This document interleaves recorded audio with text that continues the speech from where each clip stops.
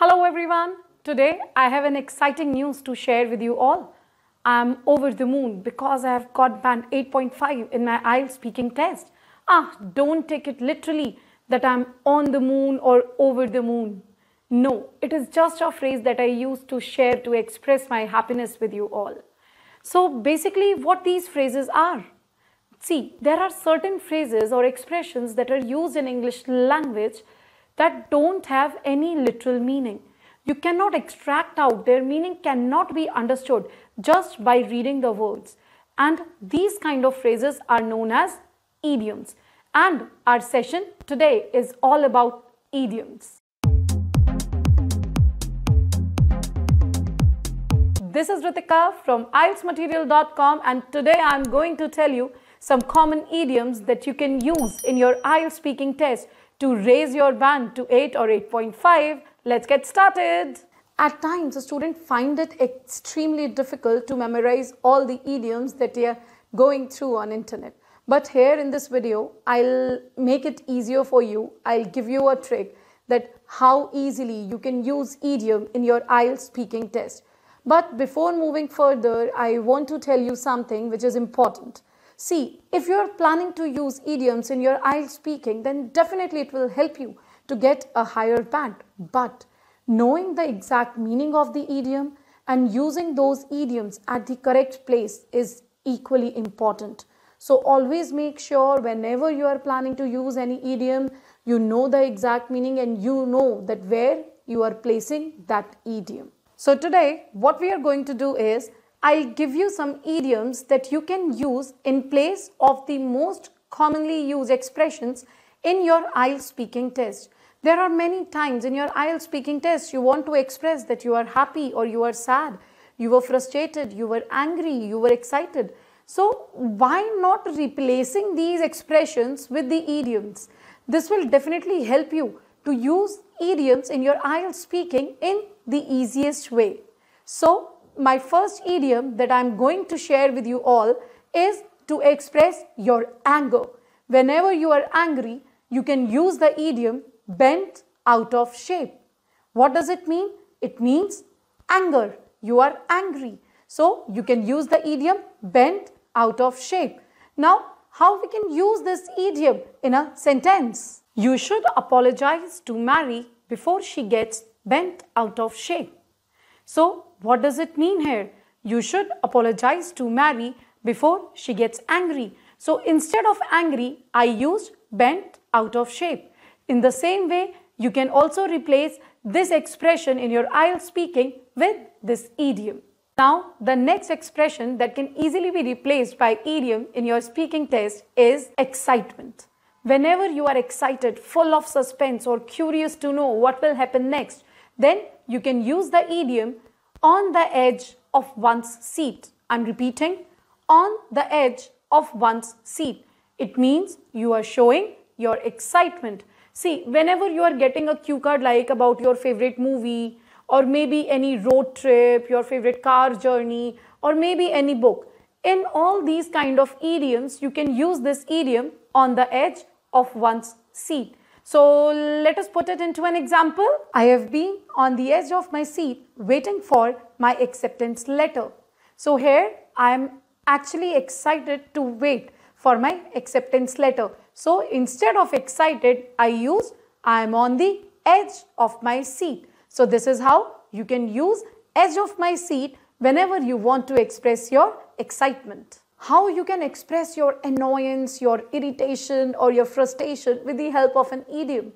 For these kind of expression, you can use an idiom which is getting on my nerves. For example, if you are getting a cue card like describe a time when you saw a child behaving badly in public, you can use the expression getting on my nerves. Now let us use this in an example. See, his constant humming is now beginning to get on my nerves. So basically the other person is making some humming sound and which is annoying you. You are feeling irritated or frustrated with that. So you use the idiom get on my nerves. Now when you are feeling bored, so what idiom you can use?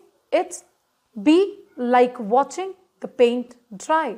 Yes, the another idiom is be like watching the paint dry, which means something seems quite dull or boring to you. Let us use this in an example. Everyone likes that period drama, but to me, it is like watching the paint dry.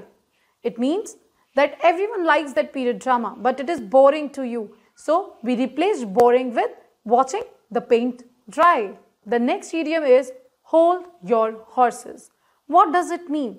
Whenever you want to express, like you are advising someone to be patient, or if someone is being impatient, whenever you need to use these kind of expressions, then instead of saying being patient or being impatient, say hold your horses.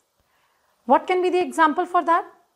Hold your horses. You need to give a thought before getting into this. Now, what if you are not feeling well or you are lack of energy? Then you can express this as well with the help of an idiom. And the idiom for this is under the weather. Let us frame a sentence for that. Yeah, now I'm feeling fine, but yes, last week I was under the weather. So what does it mean? That this time I'm feeling better, but yes, last week I was not well. So try using this idiom as well.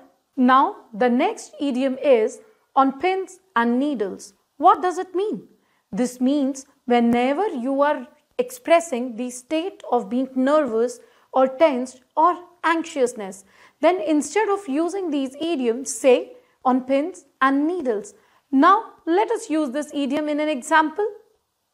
The example is, don't put Paula on pins and needles, just give her a call. The another idiom that I have for you all today is down in the dumps. What does it mean now? It means when you are showing sadness. Then instead of saying that I was sad at that time, I am sad, you can say I was down in the dumps. Let us use this idiom into the sentence. She is a bit down in the dumps because she failed one of her exams. So she is sad because she failed one of the exam. So instead of saying sad, we used down in the dumps. One more expression that is quite common to use in your IELTS speaking test is describing or showing how hardworking the other person are or how hardworking you are. Many instances we get a cue card like describe a person who is hardworking, describe a person you admire. So in these kind of cue cards, you can use an idiom burning the midnight oil. What does it mean? It means to stay up late at night either to work, to study, to read, or maybe to do any other activity. So whenever you want to describe yourself or any other person as hardworking, instead of saying hardworking, you can say burning midnight oil. Now let us see an example for this. Mary burnt midnight oil in order to earn a doctorate degree. So with this idiom, we have almost covered all the commonly used expressions in your IELTS speaking test. Now what I am expecting from you people is, instead of using the words of weak vocabulary, start replacing these common expressions with the idioms that I told you today. Trust me on this, you will find it extremely easy to incorporate idioms in your IELTS speaking test, and definitely it will take you to a higher band.